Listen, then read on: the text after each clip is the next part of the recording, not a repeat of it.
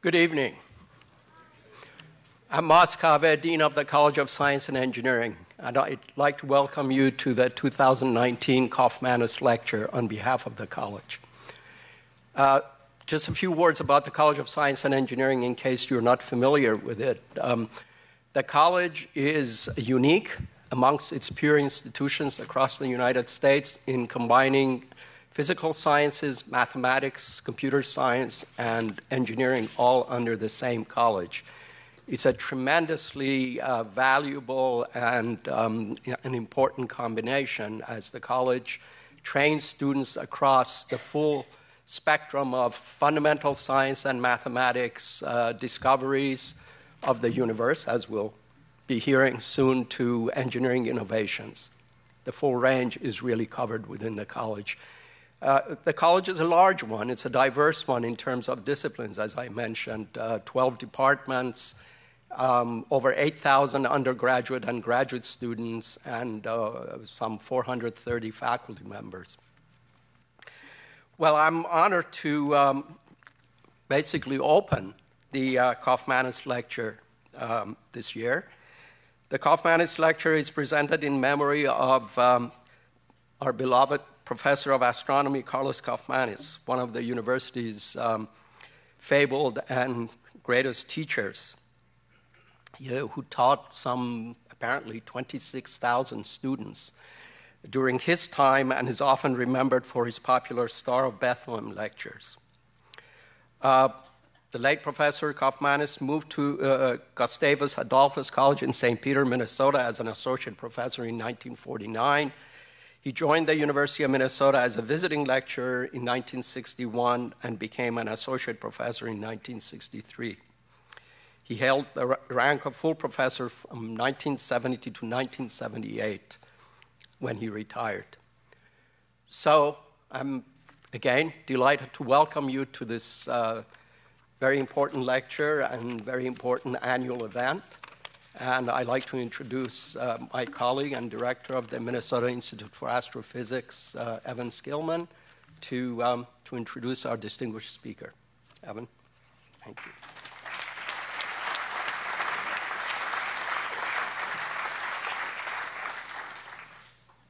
Thank you very much, Moss.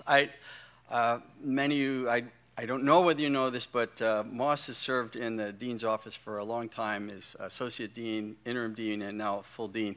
And within the college, we're very grateful to him. And his tenure there will be reaching an end. I'm not sure if he'll be able to introduce the next Kaufmanis lecture or not. But I think this is your opportunity. If you're interested in thanking someone for the advancement of this university, now's a good time to thank Moss.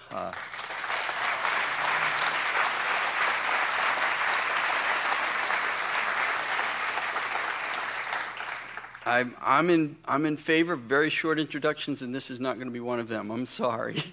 This is just one of my favorite things to do as a director. The Kaufmanis Lecture is to bring it to see all of you out here. Makes me just so happy that we can share our discoveries with you.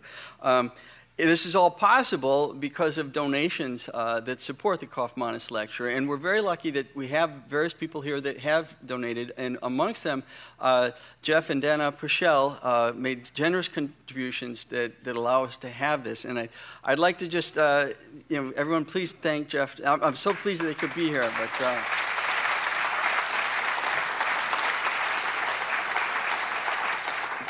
Jeff is a PhD from our program and has been working in Raytheon for a long time with telescopes that point down, not up. He's done a lot of work on satellites that look at the Earth viewing satellites. He's nodding in yes and no at the same time. I hope that, and as the scientist for the next mission that he's looking at is a launch in 2026 or so, right, for this Glimmer satellite. So, we're very proud of him and very grateful for the support of this program. All right, to move on, Eliot.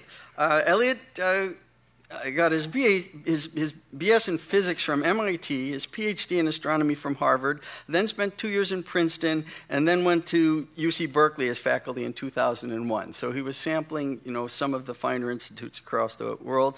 As soon as he got to Berkeley, they started giving him various honors. He had a Sloan Fellowship in 2002, a Packard Fellowship in 2003, and then in 2008 he got the Warner Prize from the American Astronomical Society. That's an award that's given annually to one person for significant contributions by a young person, young meaning a number of years since your PhD or under the age of 36. And I would just like to read what it was for. It's for his contributions to plasma astrophysics and accretion processes, the theory of low luminosity galactic nuclei, and an extraordinary range of other topics in theoretical astrophysics.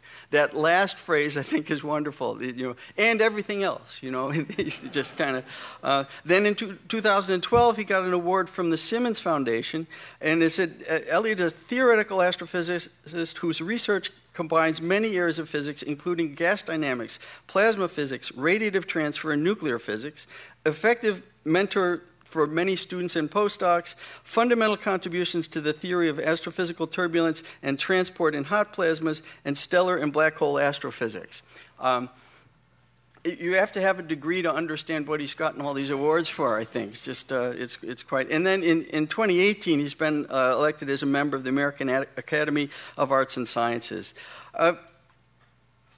This evening's work is specifically mentioned in that membership promotion, which I think is very interesting. And one thing I've gotten to appreciate about Eliot from my interactions with him is he strikes me as an incredibly, despite all these words, an incredibly modest person. And what I'm afraid is that he'll give this entire talk and explain this great discovery to you and not give you the sense that actually he and his students made predictions about what would be observed well in advance of what was observed. I don't want that to go by, because within astrophysics there are things that are explained after the fact, and there are the things that are predicted and then confirmed, and that latter class of predicting and confirmed are really the most special of our discoveries, I think. And that's the story that he's going to deliver this evening. So without further ado, please welcome Eliot to give the Kaufmanis lecture.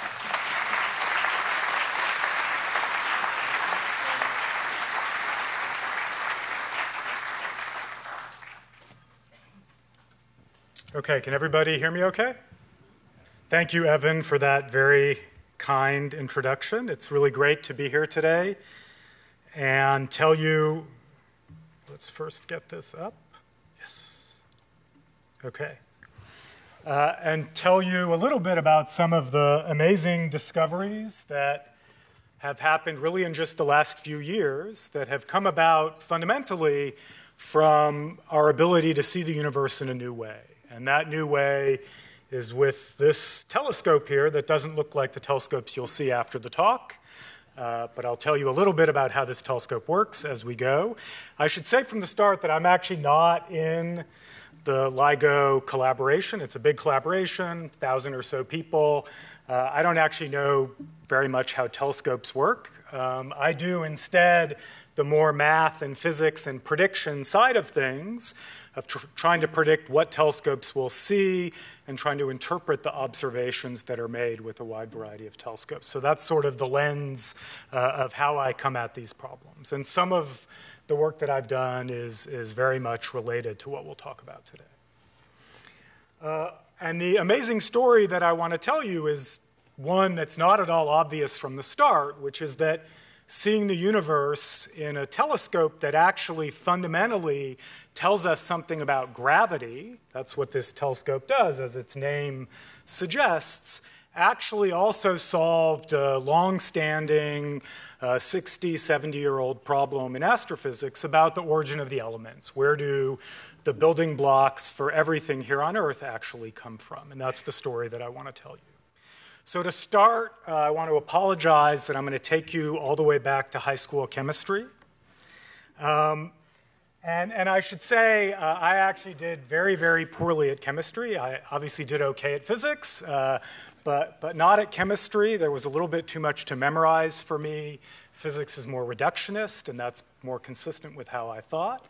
But in chemistry, there is sort of a way of organizing our understanding about nature and about how different chemical elements interact and behave, and that's the periodic table. It organizes elements based on how heavy they are. So hydrogen is the lightest element, consists of just a proton and an electron. Helium typically has 2 protons, 2 neutrons, and is surrounded by 2 electrons. And then as you go heavier and heavier in the periodic table to things that I'm sure you're all familiar with, like dysprosium and neodymium and berkelium and elements like that up here in the periodic table, those elements are actually made mostly of neutrons with some protons and then this cloud of electrons around the atom. In chemistry, we think about these elements in the periodic table in terms of how they interact, why certain things are better at undergoing chemical reactions, at powering lithium-ion batteries and things like that. In physics, we break these things down even more into quarks and strings and things like that. But in astrophysics, one of the quests that we've been trying to understand is where does all of this come from? What objects out there in the universe are the source that produce the hydrogen, the helium, the carbon in our bones, the oxygen we breathe, and the iron in our blood? And if I were to kind of distill the essence of that quest down into 2 parts, I would say that what we've understood over the course of about a century of work is that the lightest elements in the periodic table, hydrogen, helium, and lithium, those were produced in the earliest phase of the universe as we know it, the Big Bang, when the universe was incredibly hot and incredibly dense.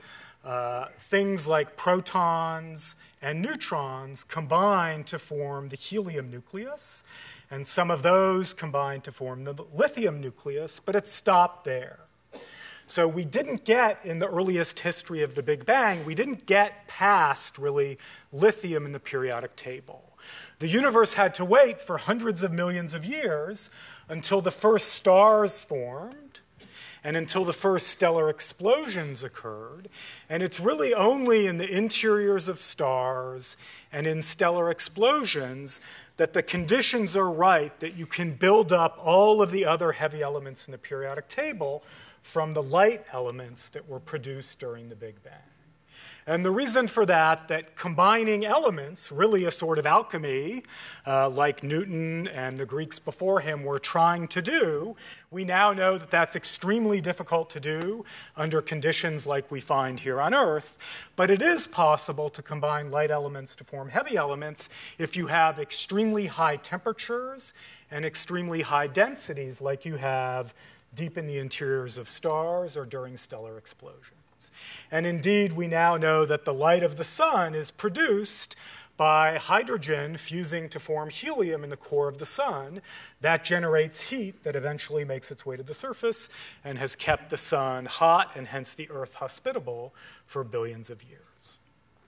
So this is sort of in brief, in a nutshell, this is our understanding of where we think all of these different building blocks of everything here on Earth, right? Literally our bodies, but also my laptop, this building, right? They were produced by a combination of these processes out there in the universe, and eventually elements produced by these processes got collected into the cloud of gas that collapsed to form the solar system, the sun, and the planets. But there's been a part of this story that we've not understood very well, a sort of missing part of the story. And it's basically where many of these heaviest elements in the periodic table originated. Some of them you're familiar with, gold, the gold that's on many of our wedding bands, uranium, platinum, also used in jewelry, right? Those are among these elements in the periodic table that are heavy with mostly neutrons. Compared to protons, we haven't understood where in the universe they're produced. And there's other elements that you're not as familiar with that you really haven't probably heard about before. Yttrium, neodymium, gadolinium, europium, dysprosium. Those are all real elements in the periodic table. And those are actually critical to a lot of modern technology. These are called the rare earth elements. And they're in your phone. They keep the screen of your phone bright. They're used in a variety of modern technological processes. So although they're rare, they're technologically very important. So just to give you a sense of how common these are, A couple months ago, I got frustrated by the fact that whenever I went out to my grill to cook something, I didn't have anywhere to put my grill tools. So I went on Amazon to look for magnets that I could put on the side of my grill to attach my grill tools. And what do you know? But the magnets that are the best for this are actually made out of neodymium. Neodymium magnets, and neodymium is one of these unusual elements in the periodic table whose origin, where in the universe it is produced, we have not understood really until the last few years. So what's amazing is that something that seems totally unrelated, looking at the universe with a telescope that sees basically gravity rather than light, helped shed enormous light, no pun intended, onto this puzzle about the origin of the elements. And so to tell you that, I want to kind of explain to you a little bit about what these gravitational waves are, these waves associated with gravity, how we detect them, and how we've solved, or at least partially solved, this puzzle about the origin of the elements using these observations. So first, I just want to remind you that historically, starting from ancient Babylonian and Greek astronomers, when we look up at the sky, what we're seeing is light. Most of the advances in modern astronomy come from our ability to see light better and better and better, and to see different types of light. Because light, it turns out, comes in many different forms. Things that you've heard of, radio waves that literally some of your car radios used to detect before there were iPods, X-rays, the same X-rays that your dentist and doctor uses, right? These are all forms of light.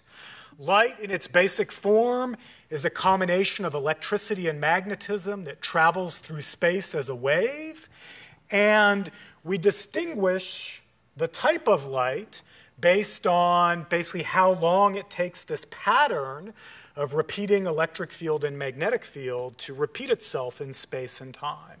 So radio waves are waves where the pattern of electric field and magnetic field repeats itself sometimes over tens of feet, so very large distances. Visible light, the stuff we can see with our eye, is wavelengths of like 500 billionths of a meter, and then X-rays are much smaller than that. But to a physicist, these are all fundamentally the same thing.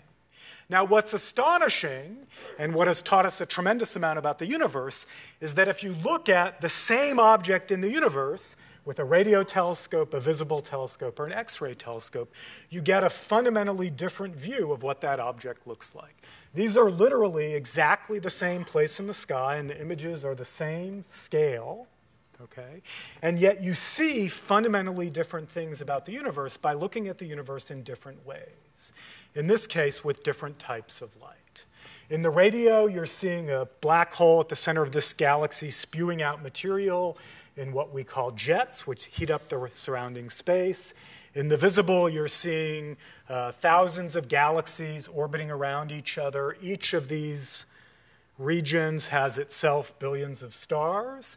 And in the X-rays, you're seeing that what looks like empty space between those galaxies is actually filled with hot gas that glows in the X-rays. And there's actually more mass in this hot gas than in all the hundreds of billions of stars in every galaxy in that image in the center.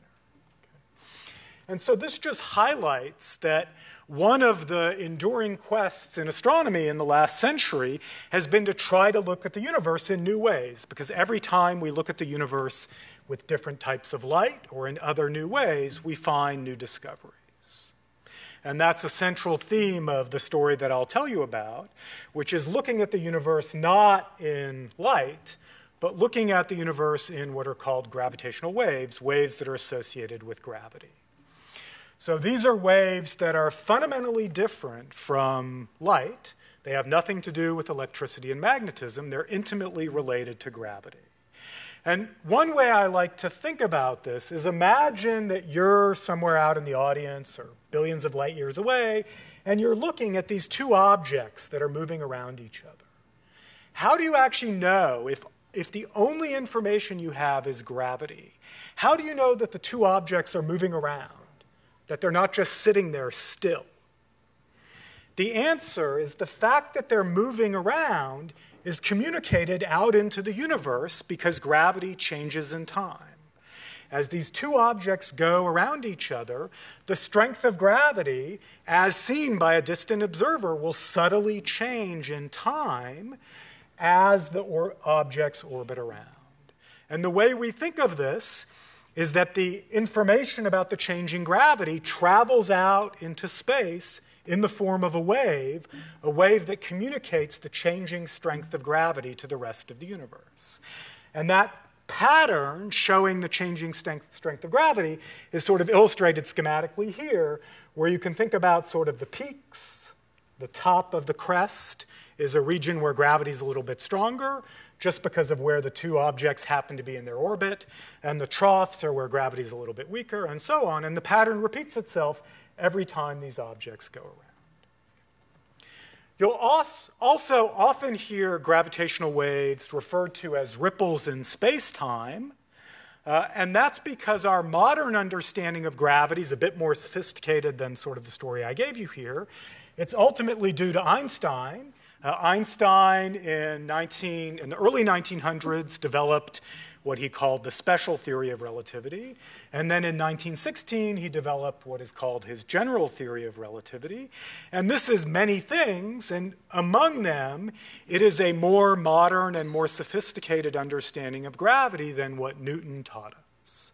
And in that theory, gravity is really a manifestation of the structure of space itself. And so what's happening as this wave travels out is that literally the structure of space is changing a little bit. Things are getting a little closer together, a little further apart, a little closer together, a little further apart as this wave travels out. And that's where the name ripples in space-time comes from. For the most part, for the story that I'll tell you, this sort of, I would say, slightly more intuitive, Newtonian, not quite right, but nonetheless a little more intuitive picture will suffice. Okay. So imagine that you wanted to observe in nature some object that would produce these gravitational waves. You might think, great, the moon is going around the Earth. Maybe that produces a source of gravitational waves that we could go build a telescope and detect. It turns out that to physicists, the gravity between the Earth and the moon is pretty weak. And so we're not able to detect currently the gravitational waves produced by the motion of the Earth around the moon. So what that means is that what you want, if you want to have a chance of seeing out there in the universe some source that produces gravitational waves, you want it to be something whose gravity is stronger than that of the Earth and the moon or the Earth and the sun, or Jupiter and the sun. Okay? So you need to look at the objects in the universe that produce the strongest gravitational pulls that we know of. And those turn out to be very exotic objects, objects that you're not familiar with from your everyday experience, what are called neutron stars and black holes. These are the objects in the universe that produce the strongest gravitational pulls. So a neutron star is a star that in some ways is sort of like the sun. It typically has a mass similar to the mass of the sun, but it's very different from the sun in that its size is comparable to the size of a typical city, say Minneapolis, St. Paul, something like that. And so what that means is the mass of the sun is shrunk into a region that is about 100,000 times smaller than the sun. So the matter in a neutron star is smushed together 1,000 trillion times denser than the matter in the sun. And one manifestation of that is that neutron stars are not made of what the sun is made of. The sun is made of mostly hydrogen, protons, with some helium, protons and neutrons. Neutron stars, as their name suggests, are made mostly of neutrons. In fact, they're not made perfectly of neutrons. They're made also a little bit of protons, a little bit of electrons, but they're made mostly of neutrons. And these objects, because they have a large mass and are in a very small region, they have a strong gravitational pull. Gravity is stronger if you either have more stuff or if you have the same amount of stuff but in a smaller region. That creates a larger gravitational pull. The other objects And I should say, this is an artist's conception. That's not a real picture of a neutron star. I didn't think I needed to put artist conception labels here. This is from an old Disney movie. This is from some weird, actually, it's an interesting graphic novel. It has very little to do with black holes. It has more to do with socially disaffected teenagers who turn into zombies and various things like that. Okay.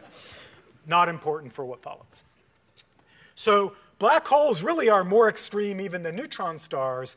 They're objects where gravity has won. Gravity has won out over every other force we know about in the universe, and so the object has collapsed in on itself to become basically just a manifestation of gravity. So black holes are weird in many ways. They're very different from our everyday experience. For instance, we often talk about the size of a black hole, and what we mean by that is the size of the so-called event horizon. The event horizon is the region within which no information, not even traveling at the speed of light, can escape, can get out of that object. So if you are inside here and you're trying to say hello to your friends outside, that information that you're trying to say hello can never get to them. It is trapped by the strong gravity of the black hole. But unlike normal stars or planets like the Earth, there's actually nothing at the event horizon. There's no matter there. All the matter has been shrunk deep into the center of the object, okay, because the strength of gravity has won out over anything that could keep matter at the event horizon. So these two objects, then, are the strongest sources of gravity we know of in the universe. They produce the strongest gravitational pulls. And what you want, if you want to have a source that would produce a large amount of gravitational waves on the sky, you basically want neutron stars and black holes to be doing this gravitational dance. You want two neutron stars, two black holes, or maybe a neutron star and a black hole to be spiraling around each other like shown in this movie here. This is actually a computer simulation of what happens if you have two black holes close to each other. Unlike the Earth going around the sun, where the Earth happily spirals around the sun for billions of years, okay? Two black holes close to each other, what actually happens is that the two black holes spiral closer and closer and closer to each other and eventually collide, forming a new black hole. So you end up with one final black hole having started from the two initial black holes. And this is actually a computer simulation that solves Einstein's equations of general relativity for the motion of the two black holes. This blue and yellow pattern here shows you, again, a sort of visualization of the strength of gravity, the strength of these gravitational waves. So you can think of it as that yellow is a region of strong gravity, strong gravitational waves. Blue is a region of weaker gravity, weaker gravitational waves. And that pattern repeats itself as these objects spiral into each other and orbit around each other. On the bottom here is another way of visualizing the same information, where now what's shown is sort of the strength of gravity versus time. So as time goes on, the strength of gravity between the two black holes, as represented by the strength of gravitational waves going out into space, gets larger. That's because the two black holes get closer to each other, gravity gets stronger, the strength of gravitational waves gets stronger. The other thing you'll notice in the inset down here at the bottom is that as time goes on, the pattern repeats itself more quickly. Why is that? That's because when two objects are close to each other, they orbit each other faster. Mercury is closer to the sun, and it orbits much more often around the sun than the Earth does. And so those basic properties of gravity, that gravity is stronger when things are closer together and things orbit more quickly when things are closer together, is encoded in the information about gravitational waves as they travel out into space. And you actually get a very similar pattern if you have two neutron stars orbiting around each other. There are some subtle differences that I can talk about if people are interested. Okay, so how would you detect gravitational waves? Well, they're fundamentally different from light, and so you have to build a telescope that really is fundamentally different from any telescope that's been built before. So this is indeed the Laser Interferometer Gravitational Wave Observatory, or one of the two US versions of LIGO. There are two of these telescopes, one in Washington, Hanford, Washington, one in Livingston, Louisiana. I'll get to why there's two in a second. The original ideas for how to detect gravitational waves, the history goes back a little further, but the modern notions of how to do this were developed in the 1970s. That was when the initial research and development was done on building one of these telescopes. The initial telescope was built in 1999, and over the years, they've been making the telescope better and better and better until in 2015, the kind of modern version of LIGO went online, called Advanced LIGO after initial LIGO. And soon after, as we'll see, soon after this advanced version of the telescope went online, there were detections of colliding black holes. Now, I mentioned at the beginning that I'm a theorist, so I don't actually build telescopes, or in detail, I don't actually understand a lot of the things that go into this, but I have to say that I think that people who can design and build new telescopes are really the pinnacles of science, in my view, because it's those ability to develop new ways of looking at the universe, be it a new telescope that looks at light or a new gravitational wave telescope. That's fundamentally what drives the field forward. And so I think this is really an amazing triumph of physics and engineering that is widely regarded not just by people who do LIGO, but by the entire physics community to be probably the hardest physics experiment that's ever been done. And so just to give you a sense of how hard this is, let me give you a flavor for what they're actually measuring. So in these long tubes, there are lasers bouncing light back and forth. The lasers are bouncing light back and forth between mirrors, and what LIGO is fundamentally measuring is it's measuring the distance between the mirrors. What it wants to see is that when a gravitational wave passes by the Earth, it causes the distance between the mirrors to change a little bit because the structure of space, the strength of gravity changes a little bit. So it measures precisely, extraordinarily precisely, the distance between these mirrors. It measures the distance between the mirrors to an accuracy that's better than 1,000 times smaller than the size of a proton. Another way to think about this is, what is the nearest star to us? No, what's the nearest star to us? Okay, good, the sun. But right, Proxima Centauri is the one I was talking about. So Proxima Centauri is the other nearest star system to us. It's a few light years away. And LIGO measures the distance between the mirrors that's equivalent to measuring the distance to Proxima Centauri to an accuracy that's about the width of a human hair. It's just an unbelievable experiment. Okay.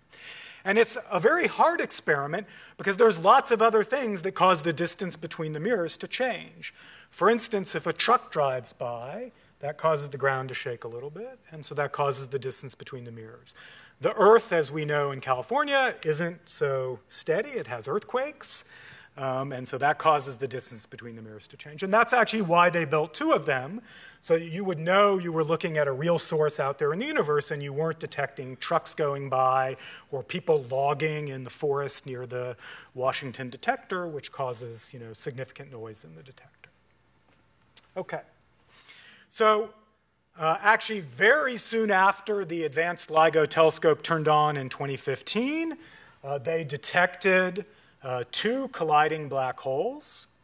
Really an amazing result that I think really captured the attention both of the public and the entire scientific community. And the actual measurement of what LIGO measured is shown at the bottom here. This is sort of a very artistic rendering of what was going on as the two black holes collided to form a new final black hole left after the collision.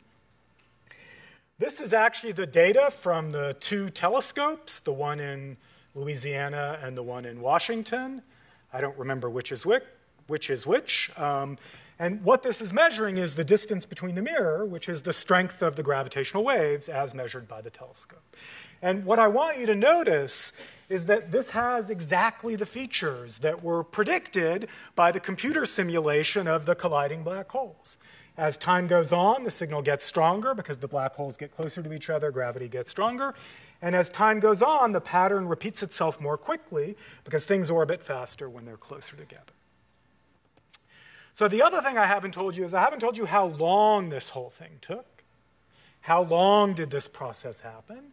The answer is about a second. And we can actually use how long this took to figure out the masses of the two black holes.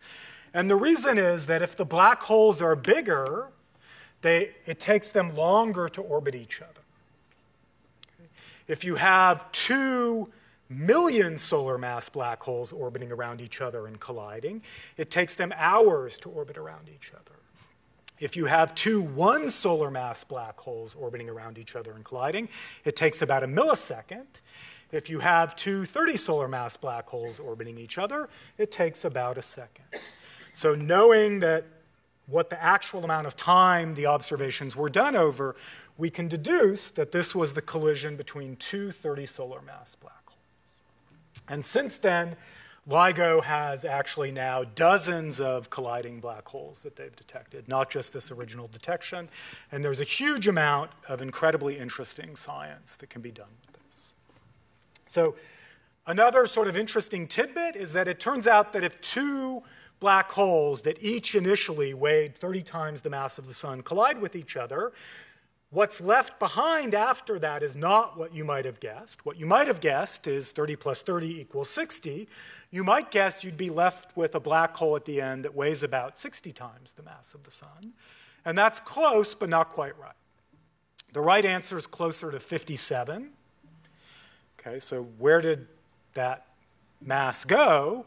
Well, the answer is Einstein's E equals mc squared. As the 2 black holes orbit around each other, they're sending these gravitational waves out into space, and those gravitational waves carry away energy, and that energy comes at the expense of the final mass of the black holes. So there was an amount of energy that went out into space in gravitational waves that's equivalent to the mass of 3 of our suns. Right? That's really an amazing number. Okay. So now I'm going to turn and tell you about colliding neutron stars, not colliding black holes. And there was a huge amount of excitement in the astronomical community, not just in the possibility that LIGO would detect colliding black holes, but also in the possibility that LIGO would detect colliding neutron stars or also a neutron star colliding with a black hole. And the reason is that when black holes collide, it's basically just gravity involved. We don't know of a way when 2 black holes collide. We don't know of a way, especially black holes of the masses that LIGO sees, we don't know of a way to produce a bright source of light. Okay? Because black holes are basically just gravity. They don't have anything to do with electricity and magnetism. They don't have a way of producing light. Neutron stars, on the other hand, are made of matter, and matter produces light. So you could imagine that colliding neutron stars would have a way of producing light. And the reason the astronomical community was excited about this is basically the reason I told you at the beginning of the talk. When we look at the universe in different ways, we get different information. So imagine being able to look at the collision of 2 neutron stars, not just in the information gravity gives us, but also in the information light gives us. That would give us very different complementary views of what's going on. And so there was a huge amount of excitement about this possibility, and as it has continued to do, LIGO very much delivered. So on August 17th, about 2 years ago now, LIGO detected the collision of 2 neutron stars. The collision happened in a galaxy about 100 million light years away, which is actually pretty close. We thought LIGO would detect colliding neutron stars a little further than that. This was closer than we expected, which was great, because that meant it's easier to see the light from the collision. And so astronomers looked on the sky where the colliding neutron stars, where the neutron stars had collided, and actually figuring out where it was kind of hard, and I can come back to that if people are interested. But eventually they figured out where to look for where the colliding neutron stars had happened, and it turned out that at that place on the sky, this little source of light right there, there was a new source of light that was not there before the 2 colliding neutron stars happened, and it was not there a week later. This is about a day after the collision as measured by the gravitational waves. This is about a week later, and if I were to show you an image a week before, it would look like this, nothing.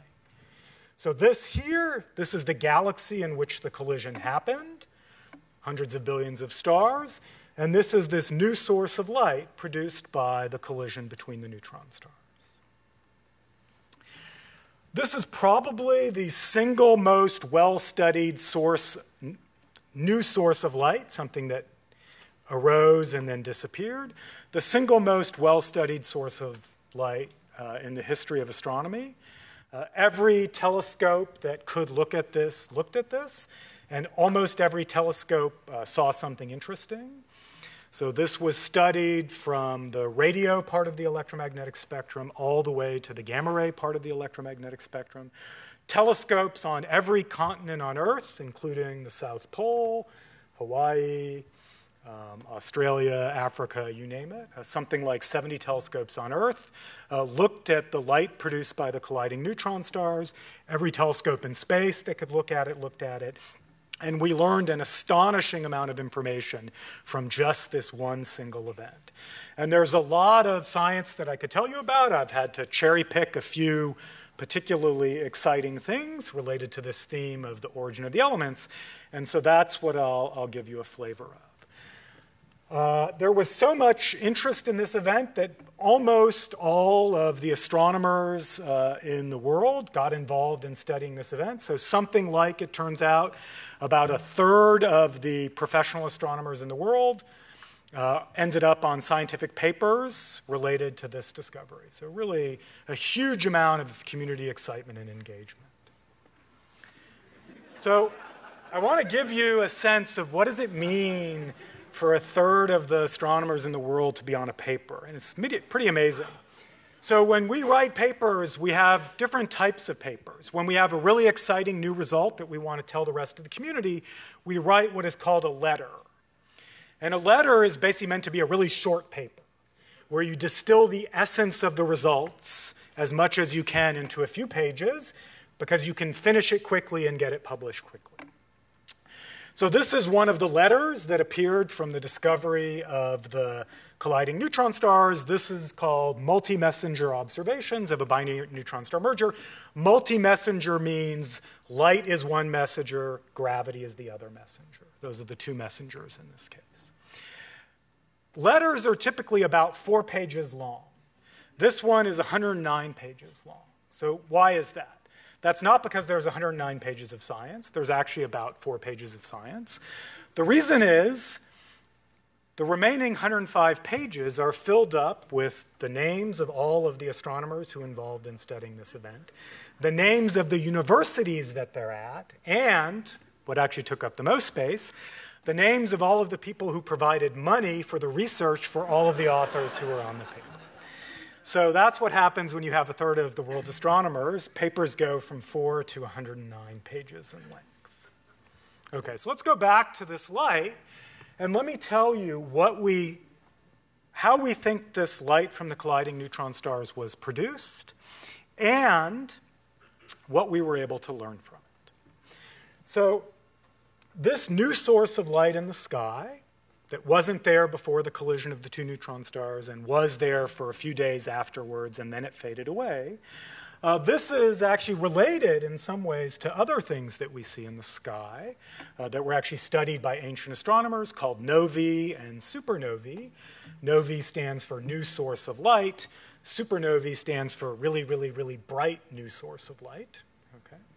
And this is a related phenomena, we think, and I'll kind of take you through that. So the way we think that this light was produced, and I should say, this picture here is a picture taken with a telescope that looks at light that's similar to but slightly longer in wavelength than the light that our eye can see. So this is called infrared wavelength. So it's similar to what our eye can see, but slightly longer wavelengths. What we think happened is that during the collision of the 2 neutron stars, the 2 neutron stars spiral in and collide, and they leave behind something after that. What they probably leave behind, in this case and in most cases, is a black hole. It turns out you can't have neutron stars that are too massive. If you try to create a 3 solar mass neutron star, it collapses to form a black hole. So they spiral in, collide, produce probably a black hole left behind after the collision. But during the process of the two neutron stars spiraling in, some small amount of material is actually flung out into space. And that material gets flung out into space by a variety of different processes. And it's actually, one of those processes is not that different from the fact that if you take a snowball, I've been told this happens since I'm from Berkeley. We don't have snow, sorry. Okay, you take a snowball, right, and you throw it against a wall, and most of it sticks, but there's a bit of splat that flies back out. And that's similar to what goes on in this process. Two neutron stars spiral in, they collide, and some small amount of debris is flung out into space. And by small amount, I mean, something like a few percent of the mass of the two neutron stars. So a few percent of the mass of the sun, which is like 10 times the mass of Jupiter. So that's how much stuff is flung out into space. What happens is that as that material goes out into space, it's initially mostly neutrons with a little bit of protons, but as it expands out into space, it starts to combine to form heavier elements. It starts to undergo nuclear fusion. Very much the way the early phase of the expanding universe gives us helium and lithium starting from protons and neutrons. The difference here is that you're starting from mostly neutrons and a little bit of protons and electrons. Well, what elements can you make if you start with mostly neutrons and a little bit of protons and electrons? You can make the elements in the periodic table that are mostly neutrons and comparatively few protons and electrons. And those are those very rare elements in the periodic table whose origin we had not understood.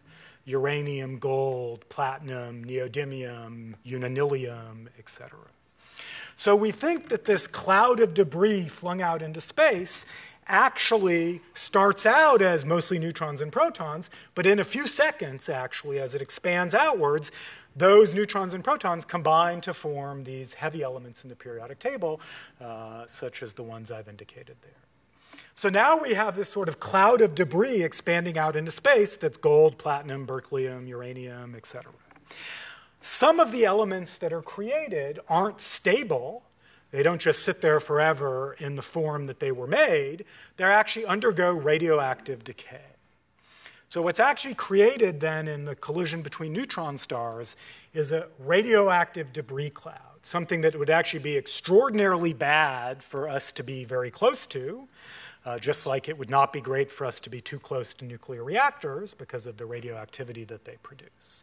But in astronomy, this radioactivity is awesome, okay? And the reason is that radioactivity produces heat, just like it does in nuclear reactors. So what happens is this debris cloud expands out, and it's kept hot. It's kept hot by the radioactive decay of a bunch of the elements that produced in the collision. And the reason that's important is that if it's ultimately hot gas that produces light in the universe. The sun is basically just a hot ball of gas. Jupiter is basically just a hot ball of gas. So the collision between the two neutron stars flings out into space this cloud of radioactive debris that is kept hot by the decays of the very elements that were produced in the collision. And what I've illustrated schematically here is how the brightness of this debris cloud would look as a function of time. At early times, it's not very bright because the light has a lot of trouble getting out of this debris cloud. It's too dense. The light is sort of stuck in there.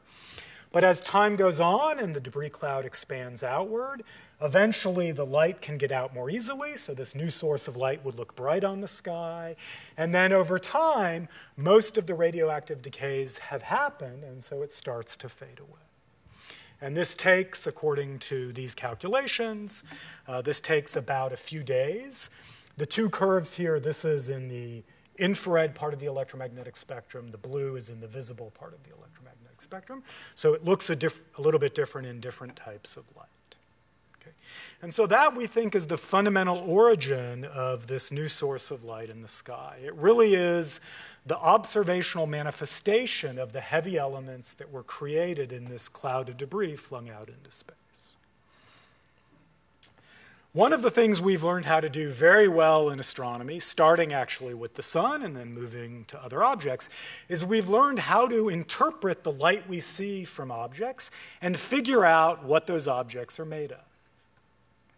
Figure out what is the chemical composition of the objects producing the light that we're looking at. And that's true in this case as well. We can use the detailed properties of the light that was seen. The fact that the blue light went up faster and faded away more quickly than the somewhat redder light, which went up more slowly and faded more slowly. We can use that to constrain how much matter was blown off into space during this event and how much of some of the different elements were actually produced. And when we do that accounting, what we infer is that this single pair of colliding neutron stars flung out into space something like about 3% the mass of the sun of material was flung out into space. And this one event alone flung out into space about 100 times the mass of the Earth worth of gold and platinum alone. And something like, okay, this is a bit of a Berkeley-centric fact, but in case you're interested, something like about the mass of the moon worth of berkelium and some of those unusual, extremely rare heavy elements in the periodic table. And we don't understand exactly how often neutron stars collide. It's probably about once every 10,000 years or once every 100,000 years in a galaxy like our own, and like the galaxy in which this one happened. But if we take that rate of collisions and this much gold and platinum flung out into space per event, this is enough to produce all of the gold and all of the platinum that's seen in all of the stars that we see in the universe. So it's at least consistent with the idea that neutron star collisions are indeed the dominant source of gold, platinum, and these unusual neutron-rich heavy elements. Okay, so what I want to end by doing, and Evan alluded to this kindly at the beginning of the talk, I want to end by giving you a couple of slightly different perspectives on this discovery. So I've highlighted this discovery as an experimental triumph, which it absolutely was, right? It really was an experimental triumph, both of gravitational wave science and electromagnetic science. But in fact, science usually proceeds the most effectively when there's an interplay between our observational and experimental discoveries and our theoretical understanding. That interplay between the theoretical discoveries and the observational discoveries is part of what enables science to move forward. If you don't have observations to test your theories, you get stuck. And if you don't have a theoretical framework for interpreting your observations, it's hard to make sense of them. So it turns out that actually the light from colliding neutron stars, how bright they would look on the sky, what elements would be produced, how much material would be flung off during the merger, this was all actually correctly predicted in the decade prior to LIGO making its measurement in 2017.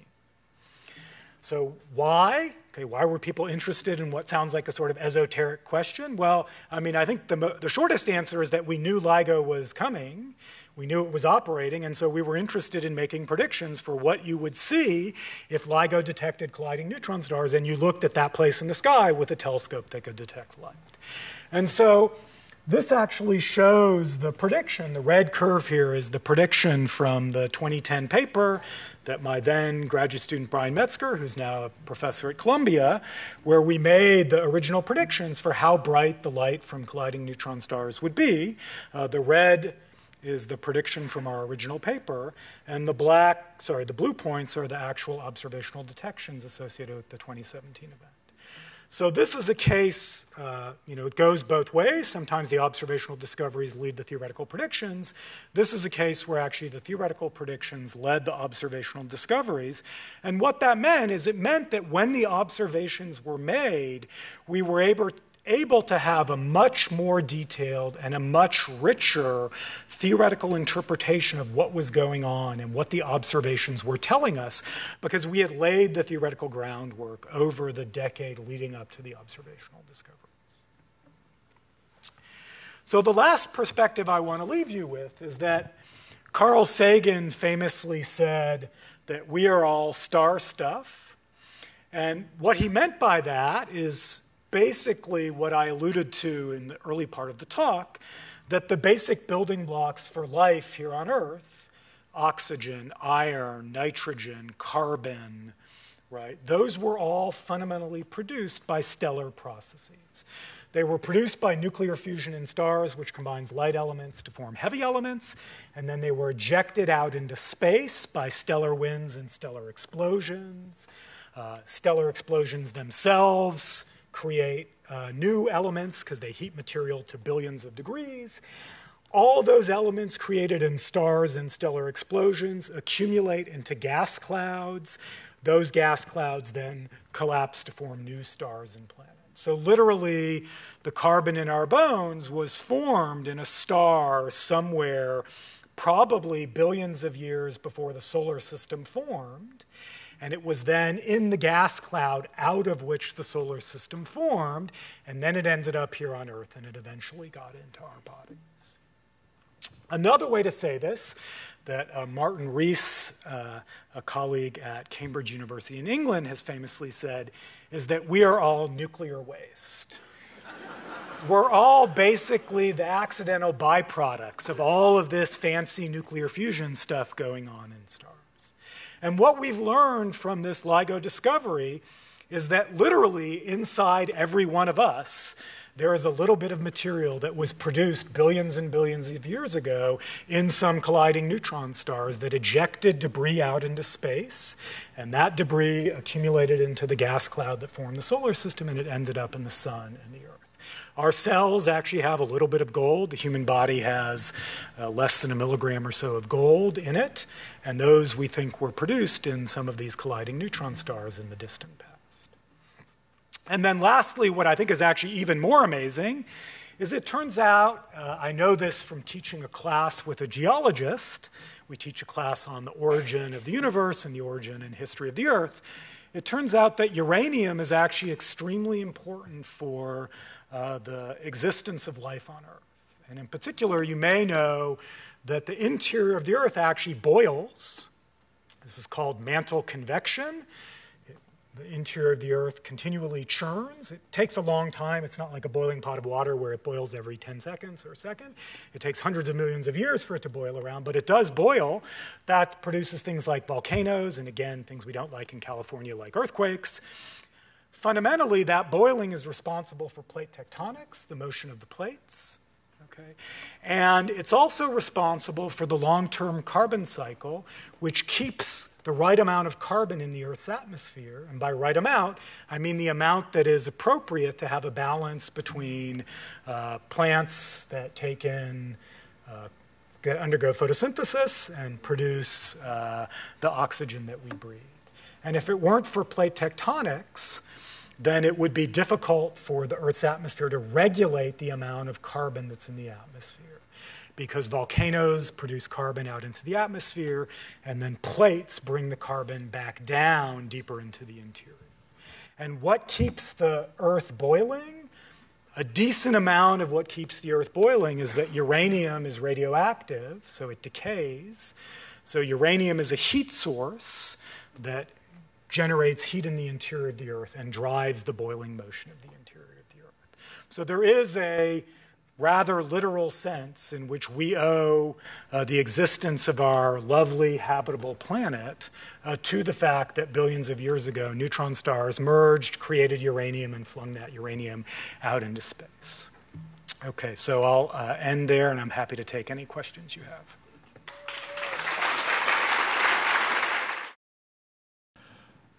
So you had a slide with the two blue and red lines with the two black holes. You said you could estimate the masses of the black holes. Can you estimate the masses of each black hole, or just kind of the sum of the total black holes in that event? Yeah, so the question is, I said from these observations, and in particular the total time that this took, we could estimate the masses of the black holes. It turns out that you measure extremely precisely weird particular combination of the masses of the two objects, that the gravitational wave signal is sensitive to first approximation, it's sensitive to a particular combination of the two masses, and then you measure not quite as precisely the total mass of the system. In this case, because the observations were very good, they had a lot of signal, you could actually measure pretty accurately the masses of the two black holes.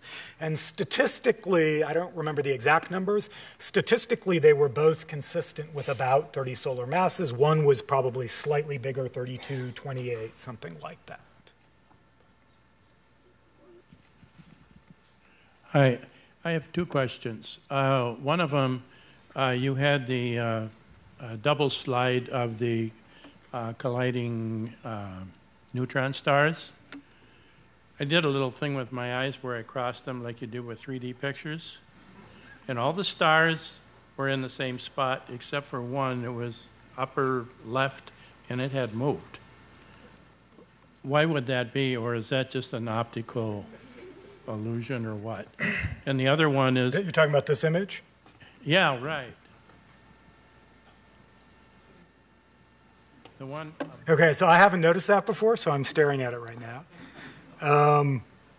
Upper left. Yeah, it's about okay. two-thirds of the way up to the left a little bit. There's no way that a star moved, and meaning the stars that you could see here wouldn't move. So one of my observer colleagues might be able to help me. I would guess that...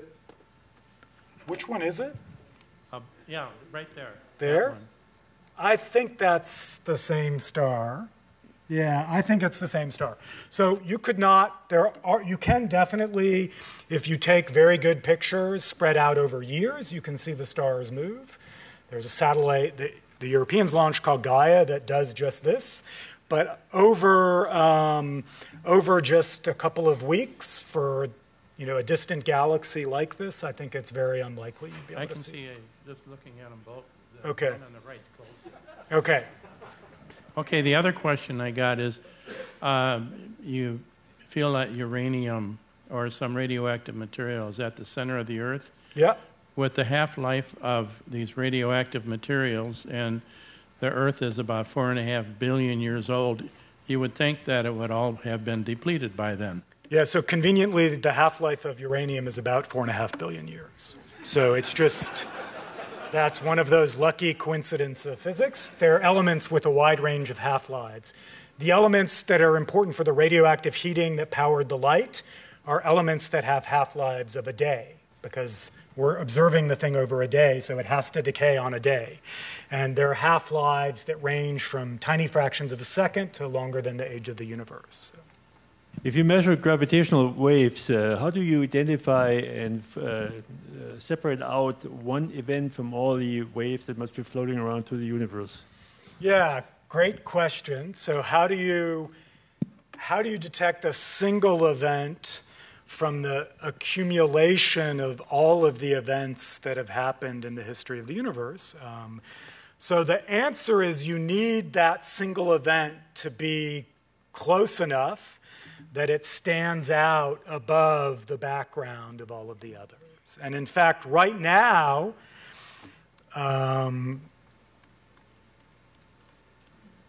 what you're seeing here, so this is the signal standing out above the background. This background is actually instrumental noise. The telescope isn't perfect. It's totally amazing, right? But it's not perfect. So there's a little bit of jitter left that creates this background level of noise. So they're not yet at the sensitivity, although there's work, in fact, going on here, trying to detect that cumulative signal from all of the collisions that have happened throughout the history of the universe. So that's something that there's a lot of interest in trying to see. I'm guessing that when these heavy elements are formed, they're pretty hot. So I'm wondering if there's an idea how they end up sort of in clumps in planets like the Earth. Yeah, so good question. So what form do the elements take? How do they end up in clumps in planets? So I sort of didn't get into this, but I don't want you to have the picture that there's like 100 Earth mass gold nugget out there floating through space, okay? It's really a gaseous cloud of gold in its gaseous atomic form. It probably is not in solid form.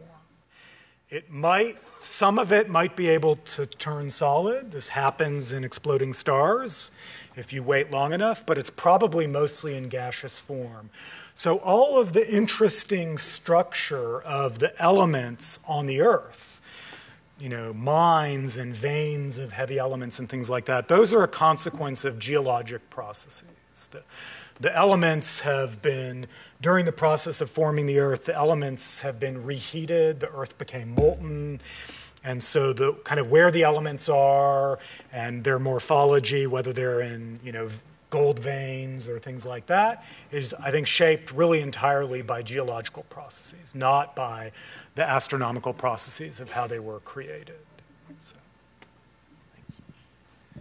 Yeah, I know you're not a LIGO collaborator, so feel free to plead ignorance on this. But do you know, with the additional observatories coming online like Virgo, what's the improvement they've been able to achieve in locating these sources on the sky recently? Yeah, so I didn't get into that.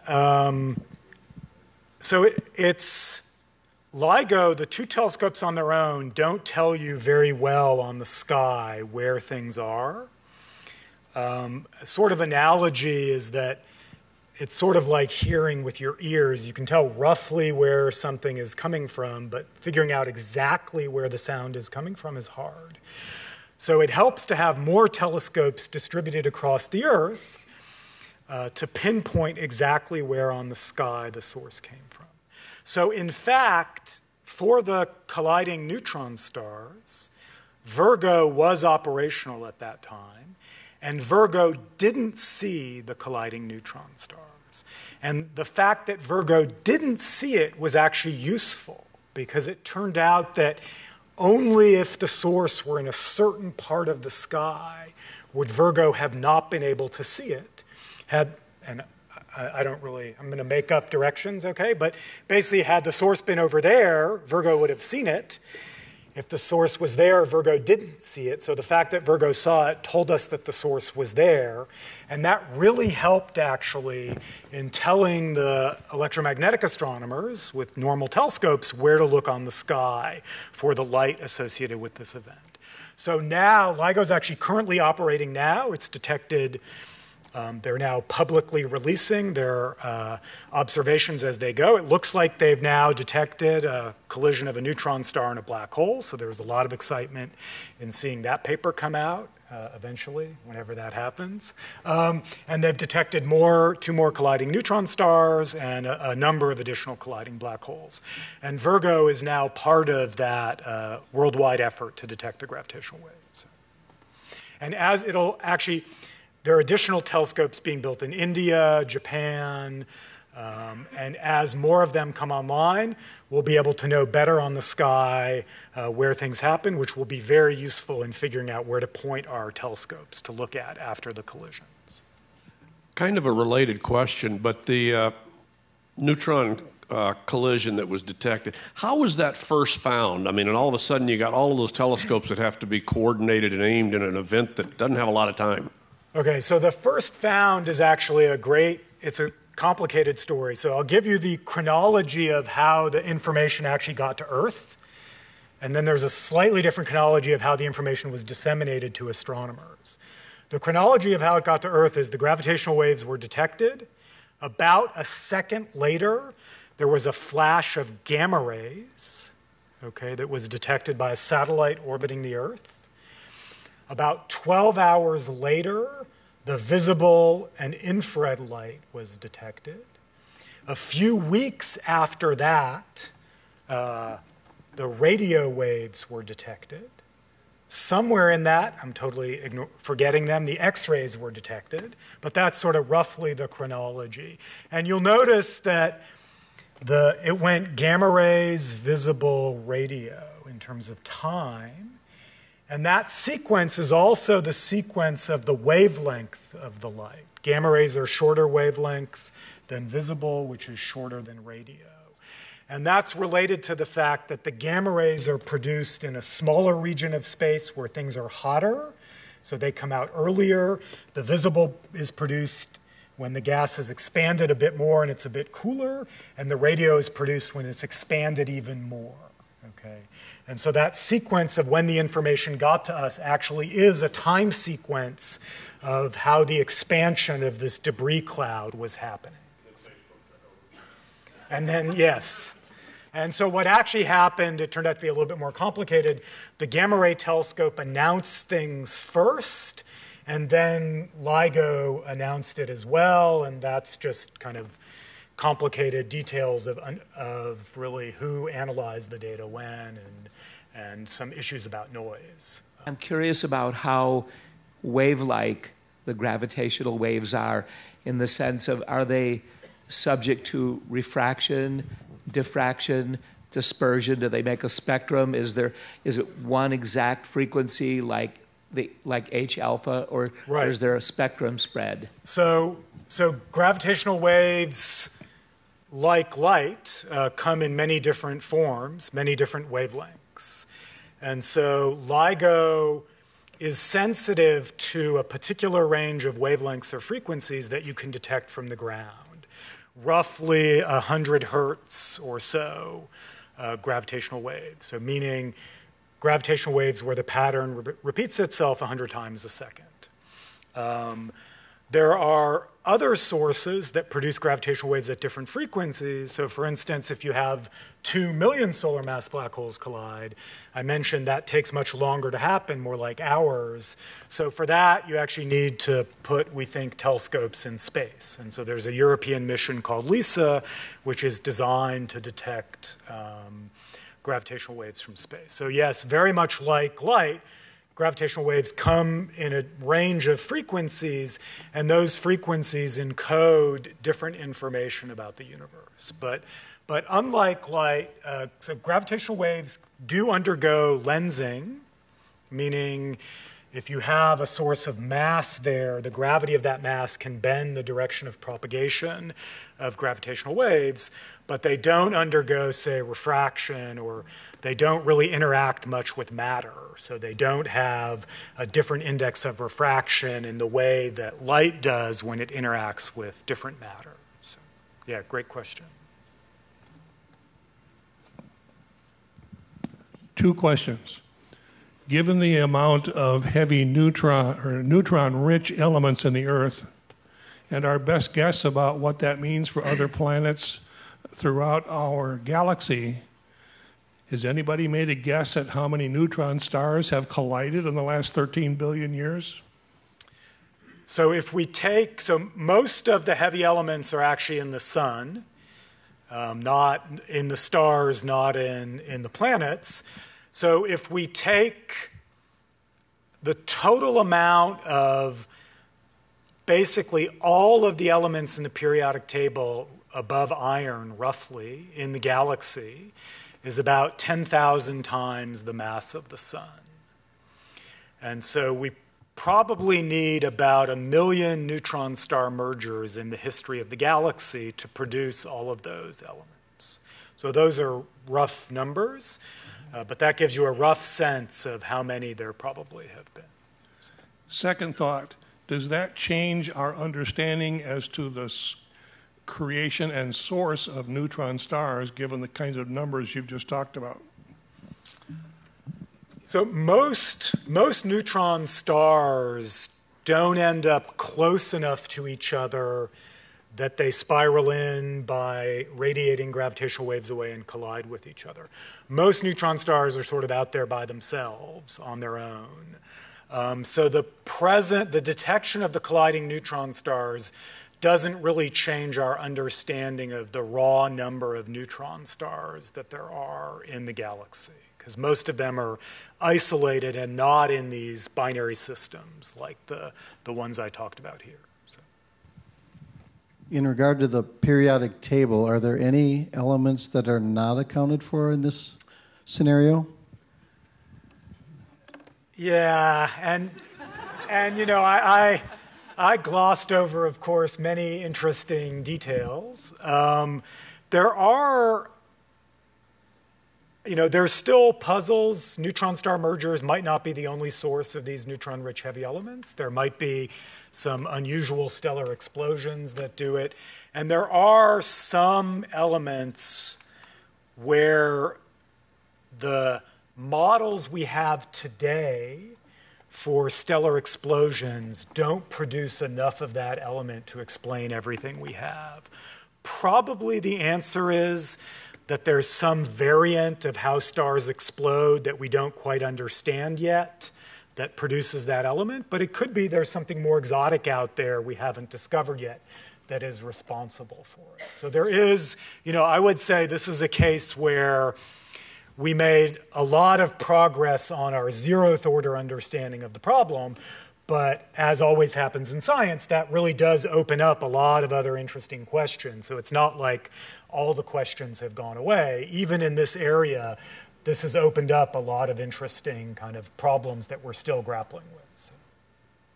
Just a quick question. Would you happen to know the distance that the mirror shifted with the collision of the 230 solar mass neutron stars? That's a good question.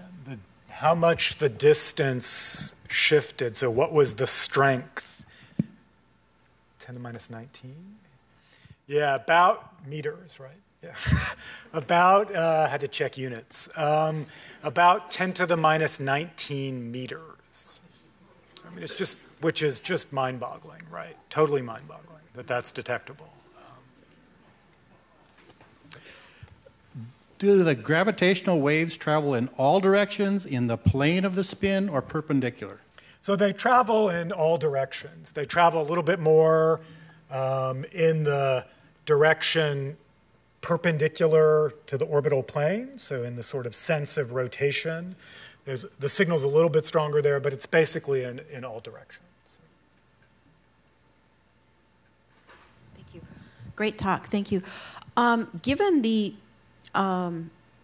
extreme circumstances in the explosion itself, the heavy elements that were created by that explosion, are these isotopes, say, of uranium, or was that not studied, or is that a subject of ongoing or current study? And then the fellow up here asked my other question about, I was, wondering if other elements were created, such as common things like carbon, hydrogen, water, etc. Yeah, so but I'm specifically wanting to know about the isotopes. So the question is, first, I'll answer the easier part. Are common elements like carbon and oxygen and nitrogen produced in the collision of two neutron stars? And the answer is no. It really is the very heavy elements in the periodic table. So then the other question is about isotopes. So that's the fact that elements, we define an element by the number of protons it has. So helium has 2 protons, but helium comes in different versions. There's the normal helium, which is 2 protons and 2 neutrons. There's also an isotope of helium, which is 2 protons and 1 neutron. And so uranium has many, many, many isotopes. And so the answer is that there's a lot of different isotopes that are produced. So it's not just, in fact, it's not just the isotope of uranium that has a 4.5 billion half-life that's produced. There's many, many, many different isotopes that are produced. In fact, there's many elements that are created here that are at least temporarily created that have never been created in laboratories on Earth. So this is going to be some technical mumbo-jumbo, but that's past the neutron drip line, so very, very, very neutron-rich elements which aren't even stable that can get temporarily created and then they fall apart. Those are created as part of this process of building up the heavy elements. You create a lot of very unstable stuff, and then over time it decays back. And so as time goes on, you're left more and more with familiar stuff because all the unfamiliar stuff has a short half-life and has decayed away. All the rare radioactively unstable isotopes have decayed away. So great question.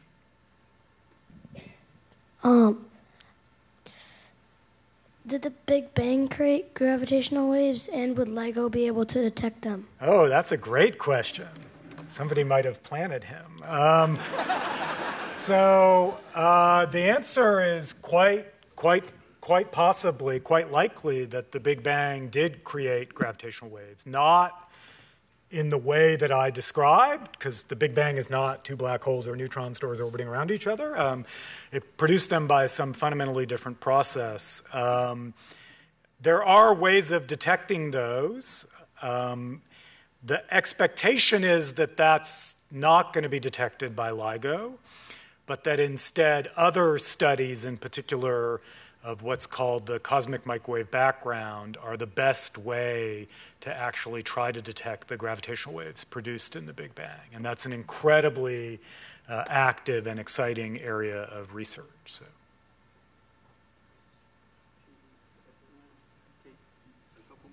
So by the time the gravitational waves get to Earth, the change in gravity is like extremely minuscule. Yes. How large is it when you're actually near the source? Could you actually feel it, assuming you don't get blasted away by the... Right. So if you were like sitting on the neutron star, which for various reasons I would not advise, you would definitely feel it.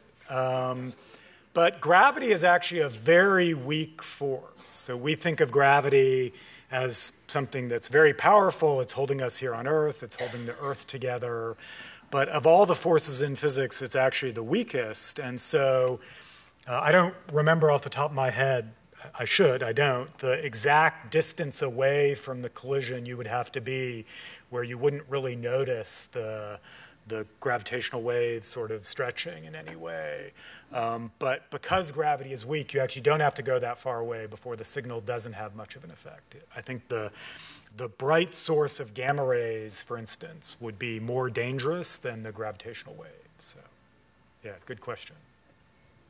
So, considering the elements are made in space, how do they end up in the human body? So how did the elements end up in the human body? It's a long process. But I think the first kind of the astronomical part of the story is gravity. So there are some clouds of gas. This is one of the famous pictures taken by the Hubble Space Telescope called the Pillars of Creation. This is a region where new stars are forming. And the way that we think stars and planets form is that there are clouds of gas where the gravity of the cloud of gas itself is able to cause the cloud of gas to collapse in on itself.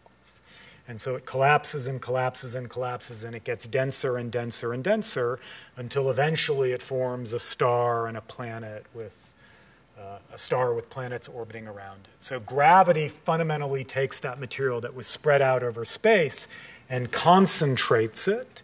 It really is a sort of runaway rich get richer process. Regions that have a bit more gravity are a bit more massive, have stronger gravity, pull in more stuff, and then their gravity gets stronger, and they pull in more stuff. And that runaway enables gravity to concentrate material into stars and planets. And then once you have stars and planets, I will defer to my biologist colleagues to explain how you go from a planet to humans, because that's a really hard biological problem about the origin of single-celled life and multicellular life and all of that. So, but the astronomical part of the story, I would say, is basically gravity.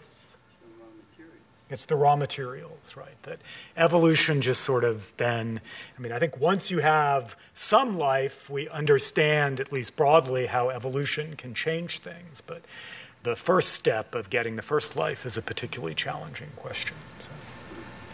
Well, I'd like to thank Eliot once again for this